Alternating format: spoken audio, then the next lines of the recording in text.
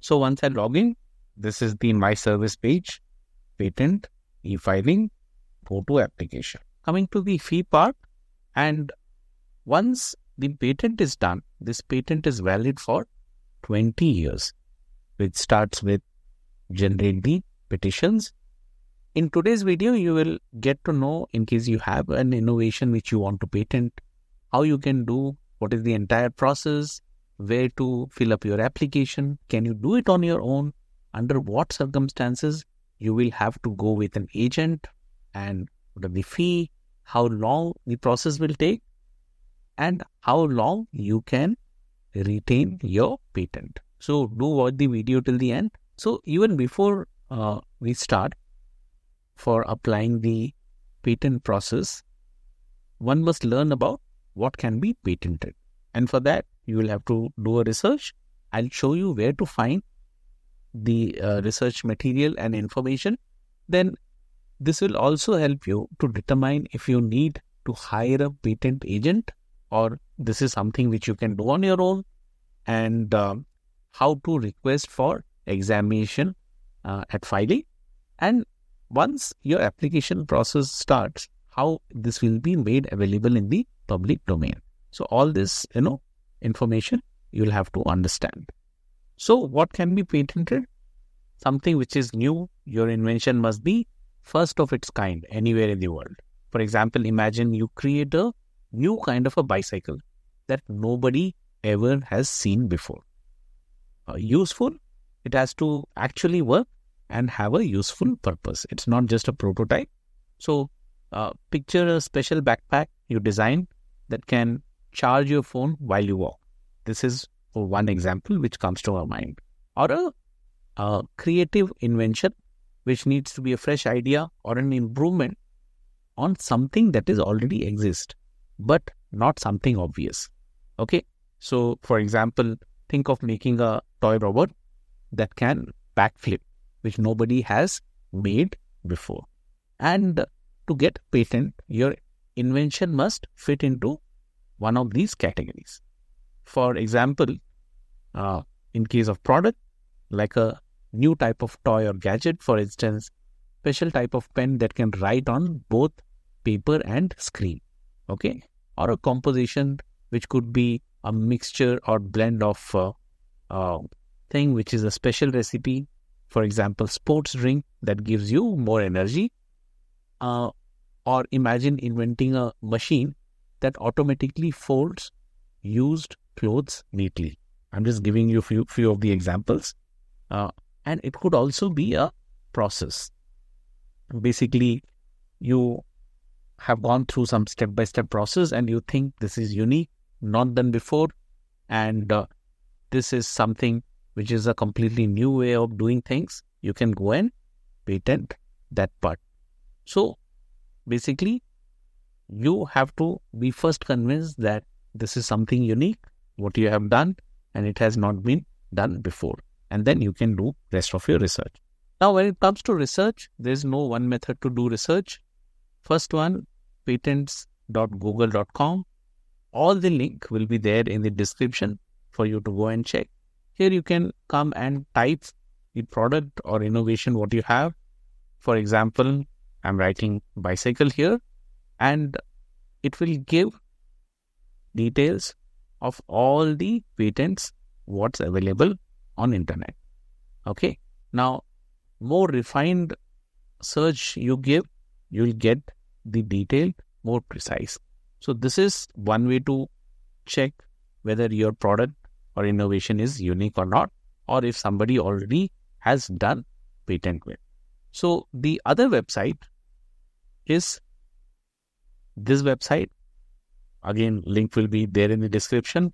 Once you come and enter the detail, you get to see how many results, and all this detail you can find here. Okay. So this is another website. You also have this website where you can do a search. There are multiple options: basic search, number search, Boolean search, or advanced search. For example, in the search criteria, once I have entered bicycle and I enter, you see here, all the documents what's available here are shown. So I can go and find more detail about a particular patent. So you'll get to know this. And once the patent is done, this patent is valid for 20 years. This is one thing which you must keep in mind. If it is related to medical, this is the link to the website. It will be there in the description. Again, you can go and do your research. Here, there are almost 36 million citations. What you can find here, which is related to life science, any online book, and all those details. So you can come and do an advanced search, clinical queries, all those details you will find at this one singular website. Now, if it is related to engineering, then you come to this website. Okay. So you can do an advanced search here, just like how I showed for the medical. So these are the links, and all relevant links will be there in the description. You can go and check, and you must check whenever you're doing your research. So when do you need a patent agent, or when you have to, or you must hire a patent agent? This is very important, and listen carefully. If you are not filing your application and someone other than the inventor is, doing that filing, in that case, you must hire a patent agent. If you're doing on your own, you don't need patent agent. Now, there could be a situation where there are multiple inventors. If all of you together are filing the application without any external help, you can do on your own. If this application is not getting filled jointly by all the inventor, in that case, you will need to hire a patent agent. And then if there is a transfer of application that has been recorded with the office, even in that case, you will need to hire a patent agent.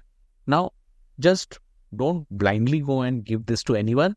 You have to first find if the patent agent is a licensed agent or not. And how to find? So this is the official website, College of Patent Agents and Trademarks Agent. Now, once you come here and click here on Find an Agent, this website opens, and any agent you're connecting with, they will have this ID. Okay. If you get their ID, enter that ID, and once you enter the ID, the entire detail will be shown to you, whether the license is in good standing or not, if you can go with them with confidence or not. You will see that. Or if you find their first name or last name, you enter that detail, you can go and search. Okay.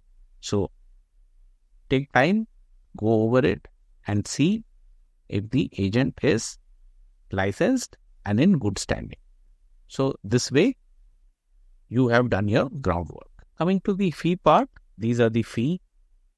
What is shown here: application, late fee, maintenance, request for examination, advanced examination fee, fee for continued examination of application, final fee, and then a reinstatement fee. So once you expand this, you get to see what the fee are. Okay. So here for this current year and the next year is only given. So every year they will revise and publish for the next year. So in 2025, you'll get to see what the rates are for 2026. So that way you get to see the application fee, late fee. Then once you come down, maintenance fee, basically for the second, third and fourth anniversary of the filing date, you will be paying either this fee, if it is this year, or this fee if it is a standard one. So we'll get to see all the rates here. Take time and then go through the fee part of it. Okay, it's a long list. So the link will be in the description for this. Now coming to the creation of patent application. So once you click here, create your patent application. Again, the link will be in the description. You come to this page where you can log in if you already have a GC key or you're a sign-in partner. So in my case, I already have a GC key with me. Okay, so I will log in with that. In case you have not created GC key, then you watch this video. It's a separate link where I've shown how to create your GC key, and it will take you through the entire process. So for the purpose of this video, I'll skip this. Otherwise, it's going to be too lengthy video and you will lose interest. So once I click on the GC key, I will enter my credential, username and password, which I have. If you don't have, then this is the sign up, which has a separate video where entire process I have shown. So once I log in, this is the My Service page, patent, e-filing, go to application. So here the system says that it has detected that this is the first time I'm using this application, which is the case. So before proceeding, this is asking me to check my address and all other details. Once I check that, I come here and click register to enable this application. To create a new application process, you click here and then you start with the application. To not make this video too long, I will not go through the entire application process now. It's going to take time. I'll make a separate video and I'll publish that once I'm done with mine. Meanwhile, you can see that for the application, these are the mandatory pages which shows this asterisk sign, okay, application, applicant, inventor detail, and then the fee part.